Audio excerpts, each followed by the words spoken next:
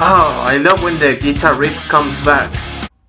Hello everyone, my name is Enzo Macarone and this is Pop Culture.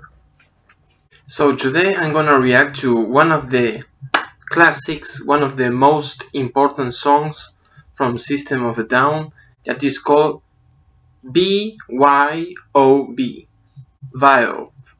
Then I'm gonna talk about the game of words, that is the name, and the meaning of the song with the lyrics. But first I want to see how the video is like, the music video, because it looks like it's gonna be a great production with a lot of content. I have never listened to this song, not even in radio, playing in some place. I actually don't know anything about this song. The only thing I read was the lyrics and something about the meaning, but I haven't listened to a single note from this song.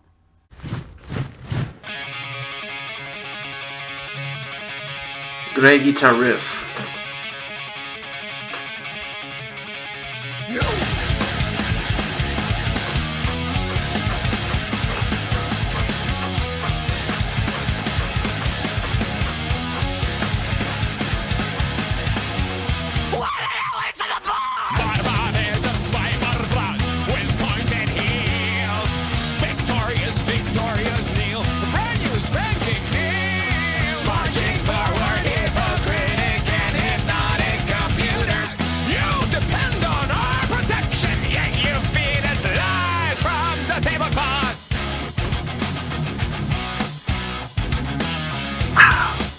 That guitar sounds so good.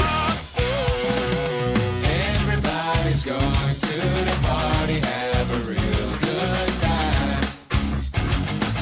Oh my god. Dancing in the desert, blowing up the sunshine. What a great guitar riff. Kneeling roses disappearing into Moses' dry mouth, breaking into part, not stealing our intentions. Anger sitting, gripped in oil, crying freedom. Oh, that drums. Still you feed a slice from the tablecloth. Oh, I love when the guitar riff comes back. I love how experimental they are with their music, how they like to change the rhythm. Everybody's going to the party, have a real good time. And the drum sounds almost like a party feel. Dancing in the desert, blowing up the sunshine. Everybody's going to the party, have a real good time. I also like how they are playing this metal and the people is dancing like they are dancing to Usher or something like that, like Lil Peep or one of those trappers.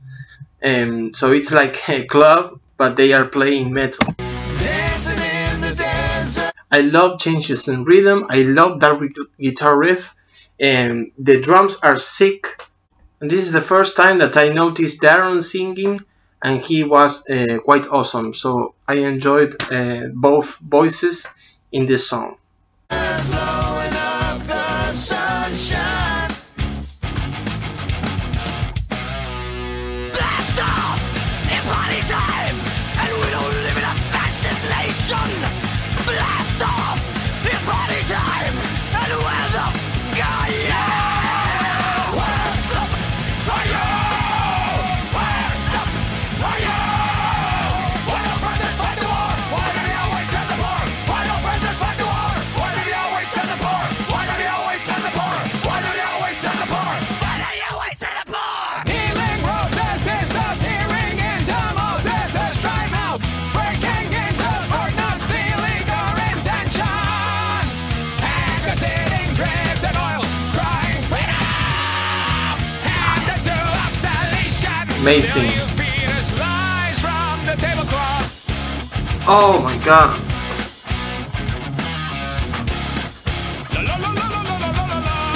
Amazing. Everybody's going to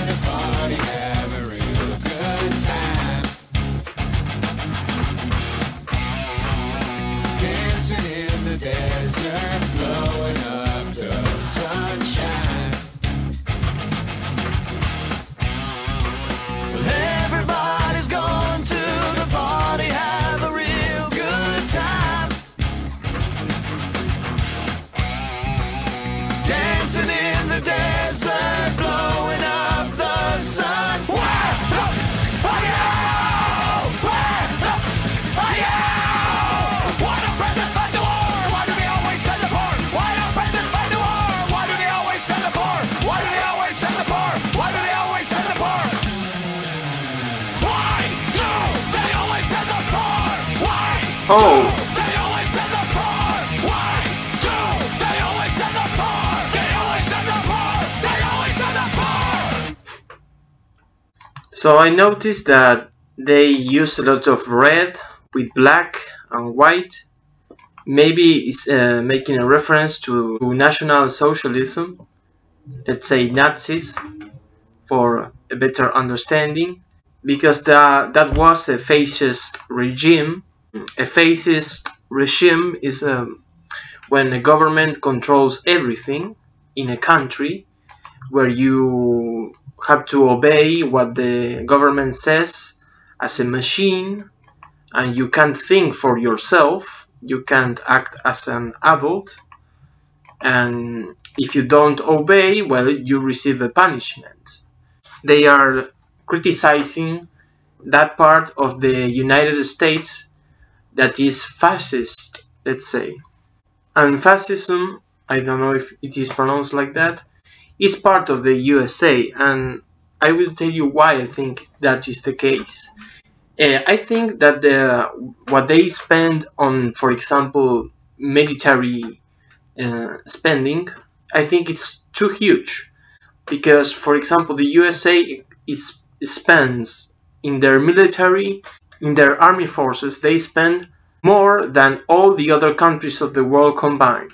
And all that money that the USA spends on military spending, that is a lot, it's crazy, could be used to improve education, improve healthcare, and that will make the living conditions of the whole population in the country a lot better.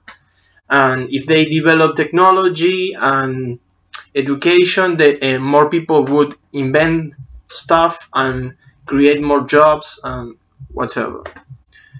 And also the police force in the US, it's very violent. The training they have, it's almost military training, and it's not a very civil police. It's not a police that is focused on the citizen. It is focused on being harsh, being violent. So those are two of the big problems that the US has, at least for me, related to fascism. So maybe the color is in reference to that, to the Nazis, because they are criticizing the military, the police, and also, well, the police and the military in the US has this propaganda system where in movies and in series and culturally they promote the military, the army, the police. They show it as, if you do this, you are a better person. If you get in the army or if you get in the police, you are a better person. That's what the movies show you. And that is a propaganda system to make people that don't have a lot of resources volunteer in order to service. Of course, there are people that do it because they love their country and they think they are doing a good service to their country participating in the army. And I respect that. I also loved how they showed this contrast between them playing metal and the people dancing like it's a club. It also goes with the meaning of the song, that they use this acronym of B.Y.O.B, that would be bring your own beverage, but they use bring your own bombs, and I think it goes very well with the lyrics, because they are talking about making a party that sometimes governments, they look like they are doing a party, that they say, okay, let's begin a war, let's debate who is going to keep this oil, who is going to sell more guns, because you know that war, it's an industry that sells a lot of millions and billions of dollars, selling weapons all around the world. So war is a business, and sometimes countries look like they are making business when they start wars. Of course, that to me, there's nothing more stupid than starting a war. To me, all the conflicts in the world should be resolved by diplomacy, democracy, and business. It would be better if all the countries came together to develop education, technology, sharing information in order to keep improving technology and keep improving business all around the world. We would all benefit from that instead of just saying this is mine and fighting for it. But I'm not going to stay here and say, oh, they are the only fascist country. It's not the only country that does that. Be careful, because the other two more powerful nations are China, which is a communist dictatorship, and Russia, where the democracy level is quite questionable, and there are a lot of people there that think that the government is using corruption and that elections could be controlled by the government. And it's a country that has invaded other countries, other regions, other nations, or has supported invasions. For example, in the case of them, Armenia. For example, Russia has supported invasion of Karabakh by Azerbaijan. So, well, we could ask the question, what do you prefer to be the number one most powerful nation, talking about military force? China, a communist dictatorship, Russia, a very questionable democracy that also has this costume of invading other countries or supporting invasions or revolutions. We don't know. I mean, I think all countries have a fascist part that has to be controlled. But well,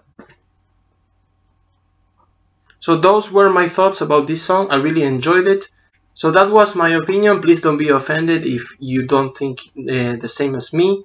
To me, it's stupid when people get angry and attack others because of the way they think. That only makes us go backwards, and we can't move forward to come to an agreement. To me, if you are anti-war but you don't respect the opinion of others, you are doing the same thing. You are using force in order to say that what you want is what's right. It's better to share opinions with all liberty. So thank you very much for watching the video. See you on the next one. Goodbye.